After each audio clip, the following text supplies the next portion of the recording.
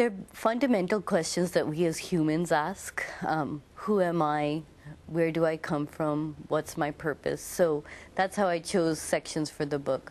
And for my daughters, as children, at 3, 4 years old, they're really trying to figure out who am I and where do I come from.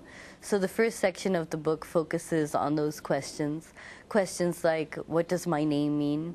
My daughters' names are Tara and Leela, and as many families go through a process of choosing names, we chose names for a purpose.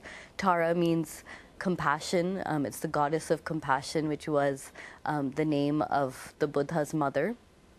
Leela means the play of the universe, the dance of the universe.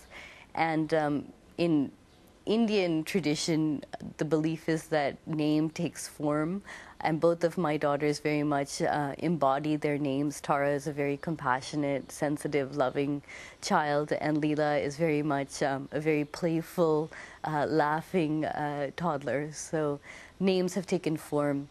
Also in the section of Who Am I talk a lot about where do we come from, who are the people that came before us, and that question of connection to those who came before and those who came after, because that shapes who we are.